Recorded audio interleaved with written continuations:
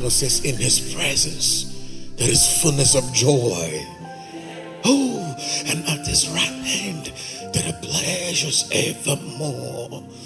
So when the Bible says in his presence there is fullness of joy, in other words, it actually means that all your expectations in prayer will suddenly be answered, because the Bible says you ask and you do not receive, and your joy is incomplete. It says ask and you shall receive, that your joy might be complete. So if in his presence there is fullness of joy, it means that the expectations of the righteous are being granted in the manifest presence of God.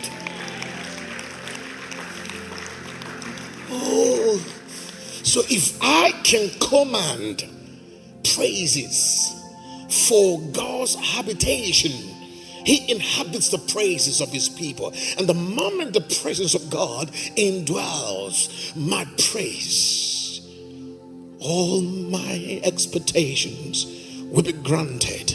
Then shall my joy be complete, because in his presence there is fullness of joy. Joy is a fruit of answered